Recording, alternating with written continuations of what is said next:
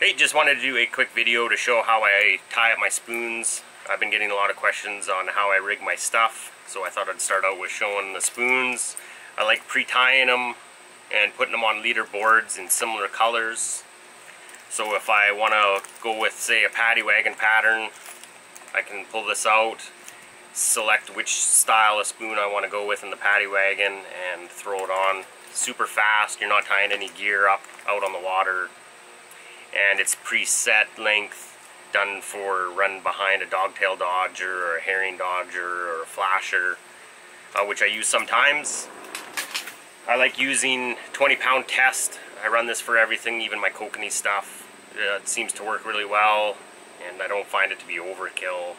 And you don't have to worry about the fish marking up lighter line or anything. I usually use a arm span out and to the off armpit as my length. Seems to work pretty well running behind the dodgers and flashers, so that's what I use. It's roughly 40 inches, so that's a good place to start. Sometimes I'll make them a little shorter if I think I need to. So we'll show how I quickly tie them up.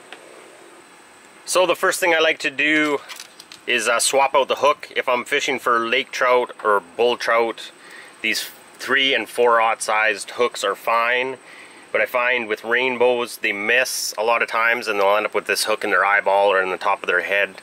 So I like to go down to a 1/0 hook size, and if I'm getting into some kokanee, I'll go into a size 1, and that works well for them.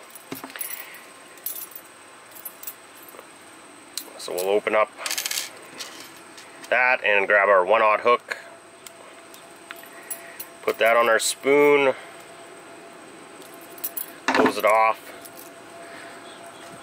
grab our line.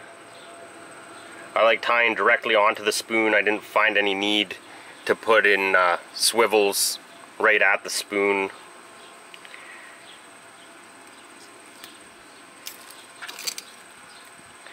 Put that tag end, and with spoons, just a crane swivel is good enough. If I'm running hoochies, I'll use a chain swivel, but I don't have any problems using the crane swivels on spoons, so that's what I use.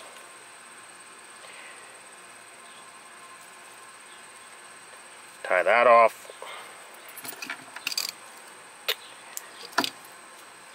And there we go. Got our spoon pre-tied, and that will go onto a leader board with similar colored spoons.